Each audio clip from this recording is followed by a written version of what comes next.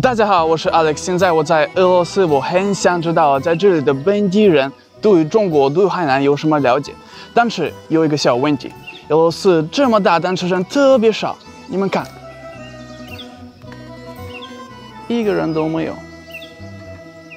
哎，这是谁呀？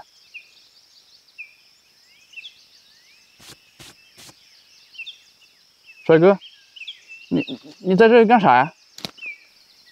你过来采访一下，帅哥，帅哥，你去哪儿？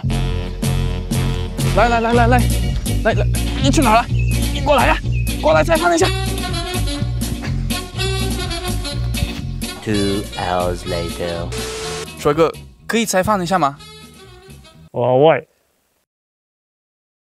你才是老外，我这里本地人啊。好吧，帅哥，你叫什么名字？你来自哪里啊？我听不懂。Nice。哇，这帅哥还会说中文啊！天哪，你的中文好好啊！你的中文在哪里学的？我不知道。你的衣服也有中文写的，可以呀。好吧，那我们就说俄语吧。搞错了，再来。Скажи, пожалуйста, как тебя зовут и откуда ты? Меня зовут Алексей, а я из России, Хайнанской области. Здорово. Алексей, скажи, пожалуйста, был ли ты когда-нибудь в Китае? Однажды, 2018 год. А где именно ты был? Я провел отпуск в Хайнане. На Хайнане. Здорово. Кстати, повернись, пожалуйста. Посмотрите, что у Алексея написано на футболке. Hainan. Алексей, скажи, пожалуйста, а что тебе больше всего запомнилось из той поездки? Наверное, поезда, гостеприимство. Поезда очень быстрые, скоростные, очень гостеприимные люди. Наверное, для меня их было очень много. Мне запомнились ганбэй, потому что с каждым нужно познакомиться, с каждым нужно выпить до дна. Насколько я вижу, в культуру ты погрузился. Какие города на Хайнане ты посетил в той поездке? Sanya, Haikou. И больше часть времени провели в городе под названием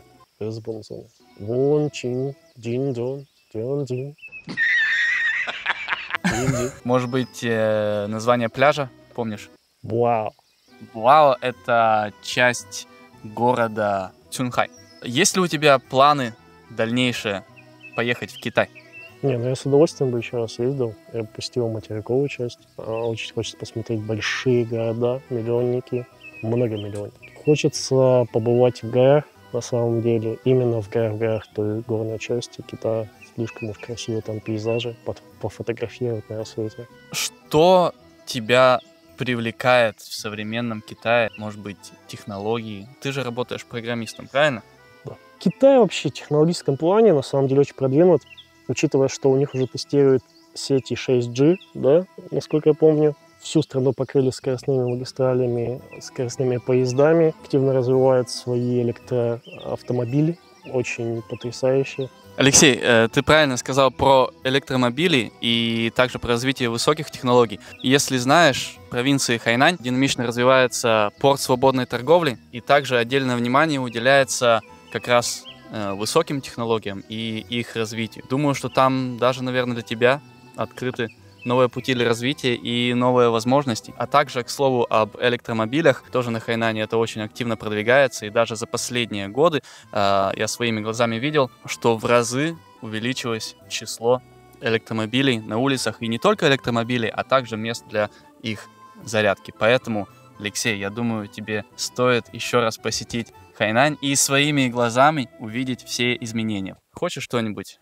разучить на китайском? Цимбулян. Уже сложно. Цимбулян. Так, отлично. Wo ai chi цимбулян. Wo ai chi цимбулян. Отлично. Что я сказал?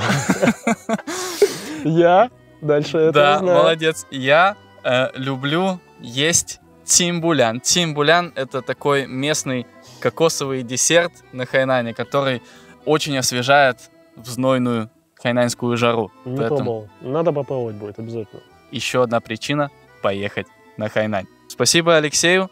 Надеюсь, вам понравилось это интервью. Ставьте лайки и ждем всех на Хайнане.